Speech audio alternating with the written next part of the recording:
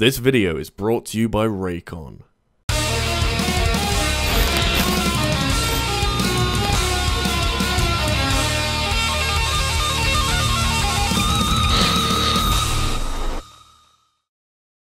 Accessibility is something that comes up a lot when talking about how games draft in new players. That might sound like steps that need to be taken so that people with disabilities can play your game, but I'm thinking a little more broadly than that.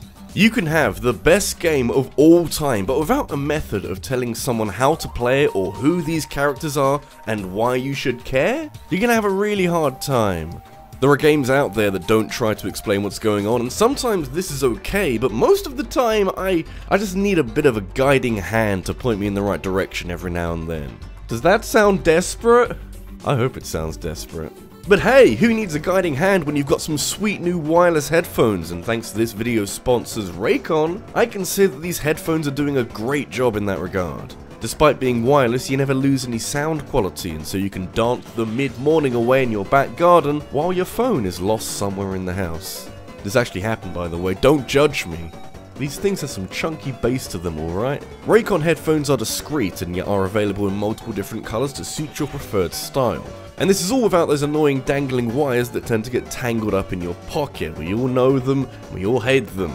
The fact that these headphones started about half the price of other premium audio brands makes it an incredible opportunity, and that's before Black Friday rolls in and the deal gets even better. Be sure to click the link in the description below or go to buyraycon.com/rabbid to get access to Raycon's Black Friday and Cyber Monday deals, because guys, it's gonna get silly and you'll want to be a part of it. Anyway, I need to find my phone. The real challenge here is how to approach this video, since I could demonstrate example after example of games that knew the best way of teaching a player how to play without outright explaining every tiny detail. But I think the more entertaining video to make is about games that kind of just throw you in at the deep end and expect you to know how to swim immediately. Because it's quite hard to do that. And fuck knows I can't do it.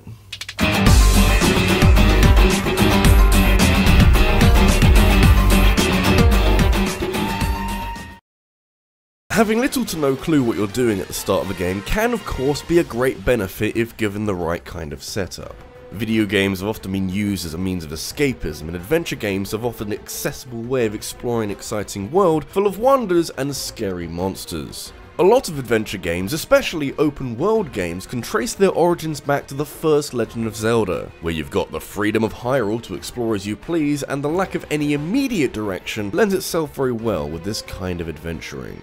You don't know where you're going and you don't really know what's going on, so you might as well enjoy yourself. But for how much longer? You have to give the first Zelda game a lot of respect for what it achieved at a time when games weren't even coming close to achieving such a grand level of scale across a detailed world.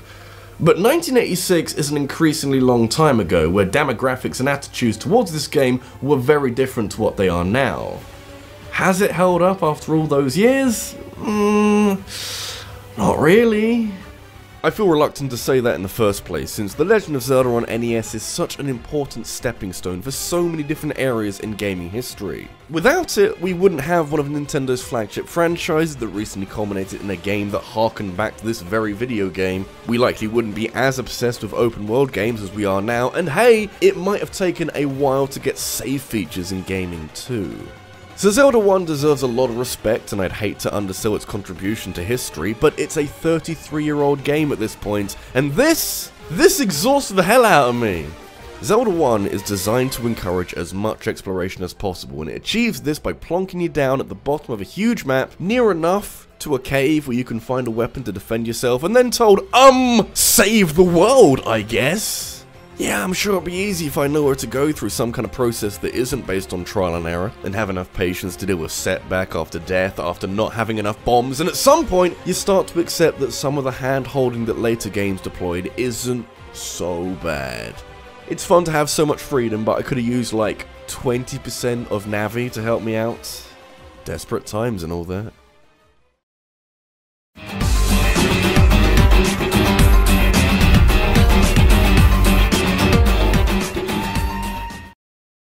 The need to explain how to play a game becomes exponentially more important when you're playing an online game.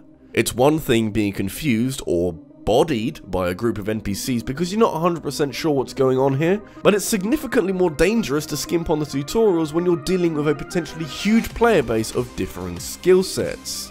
Playing an online game for the first time is already a daunting experience since it can easily feel like you'll never catch up, but this is compounded further when the game makes little to no effort to help you on your way.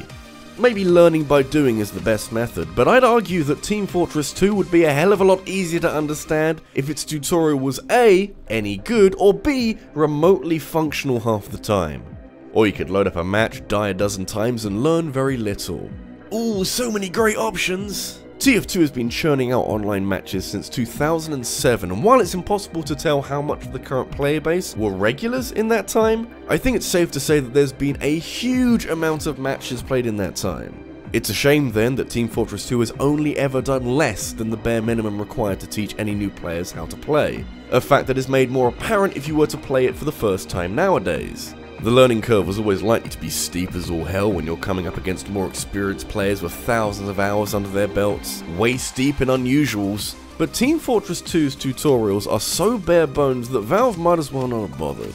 I mean, it's nice to know how to fire a weapon and how to move your character, but TF2 is a complicated animal with 500,000 moving parts, and this just isn't gonna cut it. Plus, this tutorial isn't working most of the time, so the only real option is to throw yourself in at the deep end and spend hours drowning until you suddenly learn how everything clicks together. At least it's rewarding when you do finally learn how to play Team Fortress 2 and you don't feel like you're so up against it, especially when it's just a quick refresher after Overwatch stopped being fun. It's fine, it just gets good about 10 hours in. Apparently there's nothing wrong with that.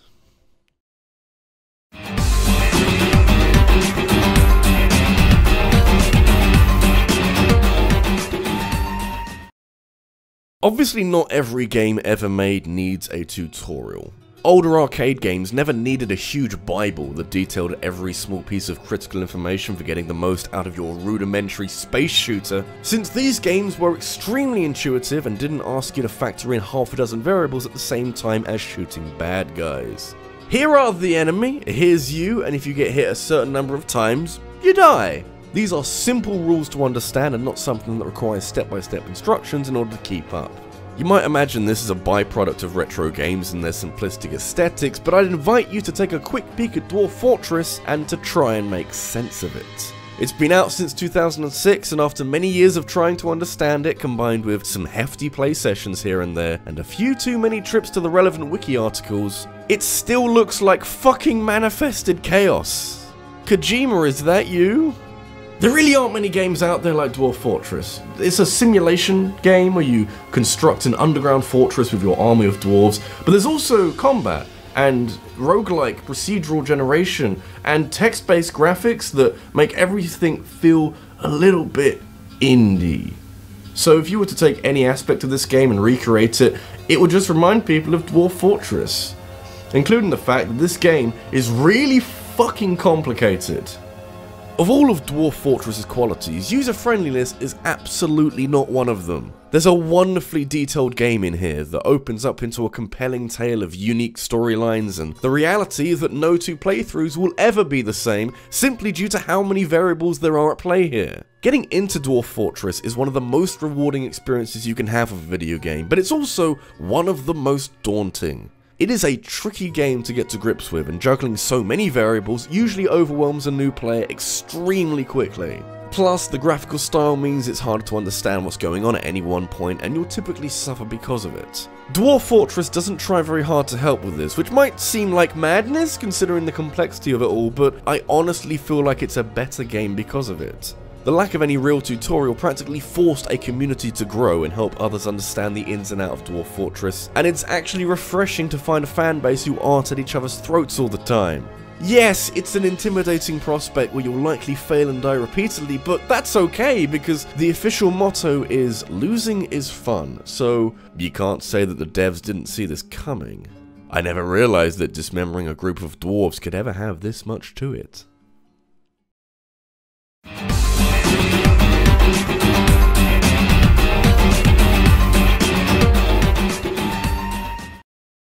A hope everyone's taking notes at home because there are some wonderful case studies here into how to leave a player to fend for themselves and slowly introduce themselves and become familiar with a game at their own pace. Arguably, there are better ways of ensuring that a player has everything they need in order to have fun with a game, but if it works, why change it? Because sometimes it really doesn't work very well at all. We understand a lot about game design now that wasn't immediately apparent in the early days of game development. Not to brag, because game developers figured things out mainly from making a ton of mistakes and learning from games that made a ton of cash, and so most games realize that you need something in place to give a player a fighting chance of understanding how to play. Whether that was a tutorial or some levels that slowly introduced new concepts and mechanics, or even just an instruction booklet in the game case to remove all possible doubt. Dr. Jekyll and Mr. Hyde for the NES in 1988 could have used with more help than that, and doesn't take long to notice that. Everyone needs to play this game at some point in their lives because it'll change everything that you thought you knew about how little effort a game can put in order to teach a player what the fuck is going on here. Nah, don't worry about it, it's really simple to understand, you see. Dr. Jekyll is your standard unassuming gentleman with a cane, and when he gets angry, he hulks out and becomes Mr. Hyde, who is slightly more aggressive and likes to throw his weird projectile out and defeat enemies. And I can say this with a small amount of confidence because I've read what other people have said about this game. You show this to the average person, and what would you honestly be able to decipher from it? You'll take damage from random sources for reasons that science can't explain, since I'm sure that some of these characters were intended to be friendly, because one of them will remind you that if you've enjoyed the video, then feel free to subscribe for more and click the bell for notifications of every new video, but you never get that sense from playing it. Seriously, play this game and see how long it takes for you to break down and look for an extensive guide, because I'm convinced that it's an impossible task without it. It shouldn't be a hard game to make, and yet, here we are. I'd be furious.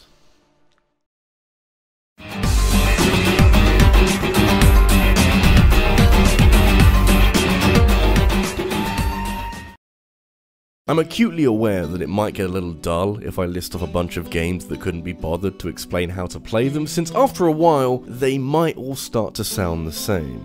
I suppose there's some variety in the sense that not all of these games chose to be deliberately vague with how to play them, but I think the only logical step to end the video off with is to talk about a game that actually works really well, even though logically it shouldn't. Few games have ever gotten the most out of tiny amounts of information as Shadow of the Colossus, where you're thrown into a world that you don't know anything about to do a task that you barely understand for reasons that are only ever hinted at. It's so weird when you reflect on what you do in this game that you're never told so much information that would have done a lot for fleshing out the world and investing you more in your quest. And that's the whole point. Shadow of the Colossus is a game that is somehow tonally consistent and dissonant at the same time. It follows the typical archetype of venturing into a strange land to slay some monsters to save a love interest, and yet, with only a tiny amount of information to help you, any feelings of heroism and triumph are only presumptions made by the player. This game plays off existing tropes that dictate that you don't need to know these creatures' names because they're mere obstacles in the way of you reaching your goal.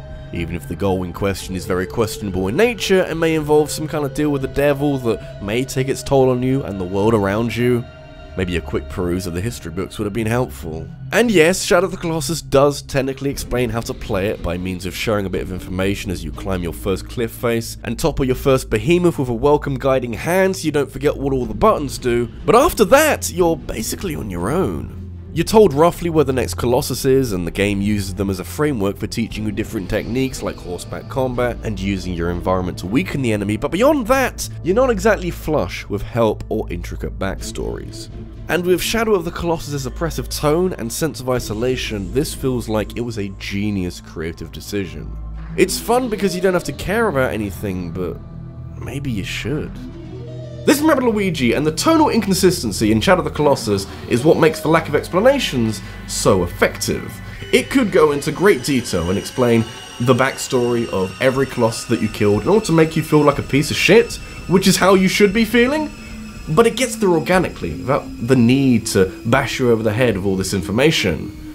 It doesn't need to explain anything, because it's self-explanatory. And yet you kill them anyway.